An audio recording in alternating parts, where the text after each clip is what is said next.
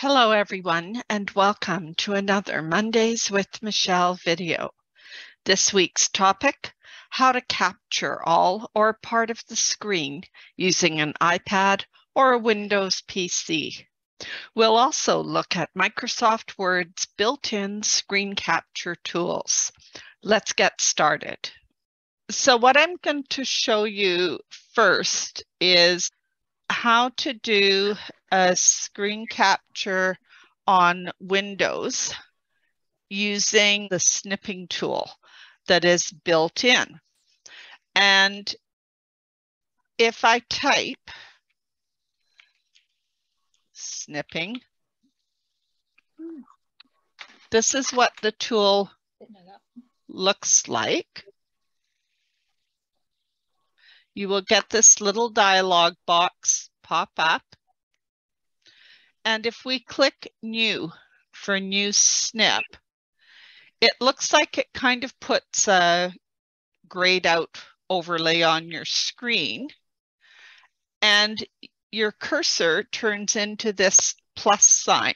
So what I use it for, I can actually grab part of the screen.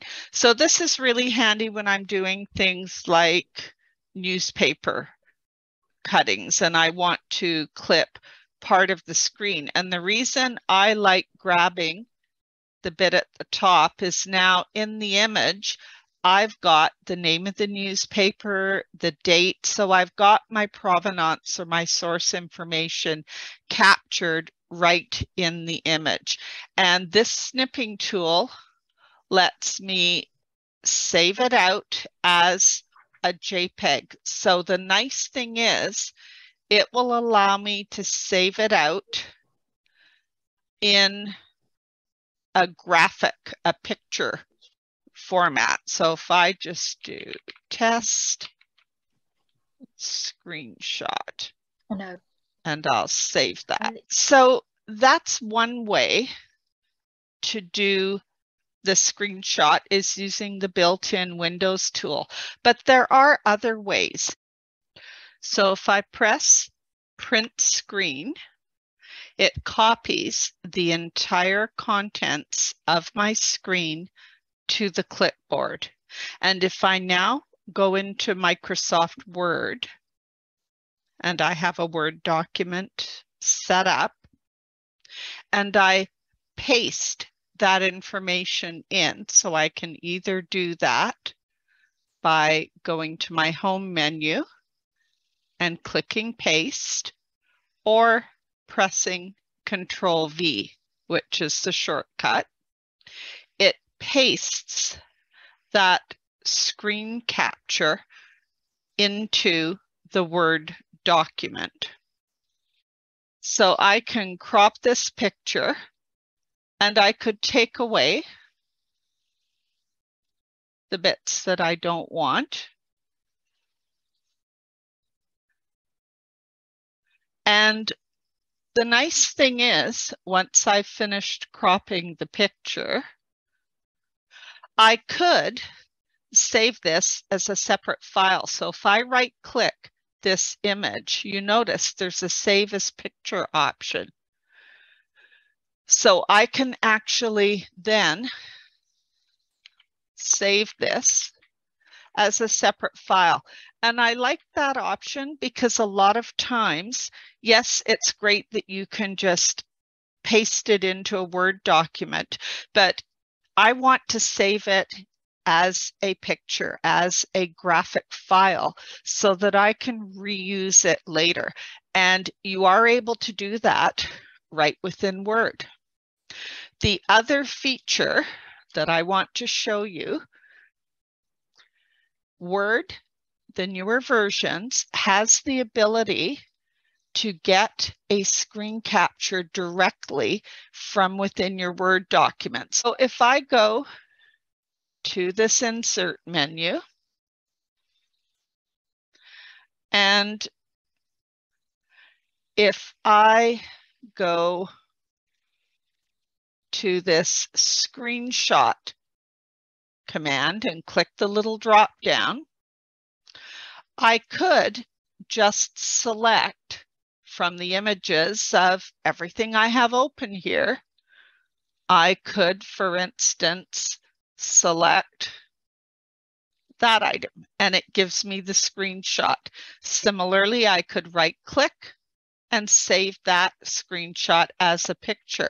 But what I can also do from within Word, which is really handy, I can go back to this screenshot option, and if I do this screen clipping, it takes me to the window that's currently open, which was that article, and it allows me to actually do just a clipping and insert it.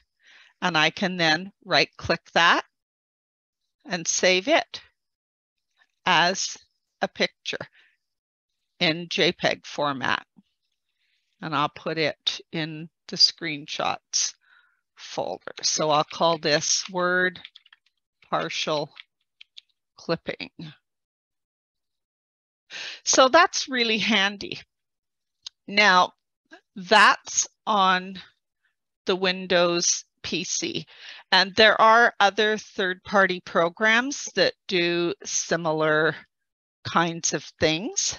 But what I'm going to show you right now, how to do that same thing on an iPad. So I have an older iPad. It's got what they call this home button at the bottom. And then there's the power off or wake up button at the very top edge of the iPad. So the trick for doing a screen capture on an iPad is actually to hold down the home button and the wake up button at the same time. And it's literally just click the two and then release, kind of like you were taking a picture on an old-fashioned camera and you just click the shutter. So what I'm going to do right now is stop the screen share on my PC and switch to sharing on my iPad. So I'm now sharing my iPad screen. And if we go to my browser, I have the British Newspaper Archive website up. And let's say I want to take a picture of my screen on the iPad. So I would click the home and the power buttons at the same time. Click, release. And it takes a little picture you see in the lower left corner of my screen. And I could do it a second time. Click, release. There's my picture. If I now go to my Photos app, which is this colorful flower symbol on the iPad, you will see on the left-hand side, there is a folder called Screenshots, which is highlighted, the third item down. And inside are those two screen captures that I just did. So when you do a screen capture on the iPad, they are automatically placed in this folder called Screenshots. And if I was to touch one of those items to bring it up, and you'll notice in the top right-hand corner of the screen, there is the word edit.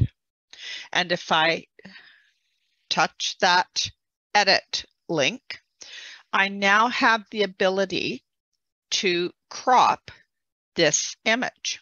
So again, we see a number of different symbols on the screen. On the left-hand side, the third symbol down has these directional arrows. If I touch that symbol, you'll see it now has a yellow dot below it. And this image on the screen now has little picture frame corners. And I can use those, just drag them to resize and crop this image however I want. So if I crop it down to just this column of marriages and deaths. And then I click Done. I now have a cropped version of that screen capture. And if I go back to my list of photos, you can see the original screenshot, full size, on the left, and my cropped version on the right. Now, one other thing I'd like to show you, although most of the photos I scan in are done with a flatbed scanner attached to my computer, I did have a situation where the scanner wasn't working. So instead, I took pictures of the photos with my iPad or cell phone. And of course, the images don't turn out quite as nicely as they would when I scanned them in with my flatbed scanner. So here's an example. If I just click on this photo, here's an example of what happened when I was in a hurry and I was taking a picture of a photo. And I wanted to crop this photo just to show my grandfather and myself. So here's what you can do. If I touch the edit button, and first I have to rotate this photo, so I'll touch the third symbol on the left-hand side, and I'm going to rotate by touching the little symbol at the top of the screen, the square with the little arrow. So I've now rotated this photo, and it's got those picture frame corners. I'm just going to reframe this photo and crop out the bits I don't want. And I think I'm going to do it a little bit more, just to get rid of most of that white noise. So I'll recrop it. So this is now my new cropped photo. I hope you enjoyed this week's video on screen capture tips. Thanks for watching, and we'll see you next week.